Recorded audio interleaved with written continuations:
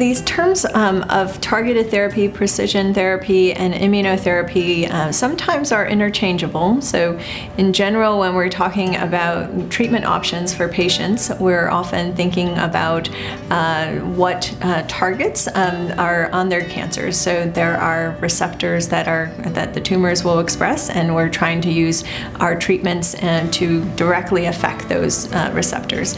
And so when we talk a lot about targeted therapies in kidney cancer, and those were in the space of oral treatments that specifically blocked blood vessel formation for those tumors. And in now the era of immunotherapies, we are more activating the immune system to attack the cancers.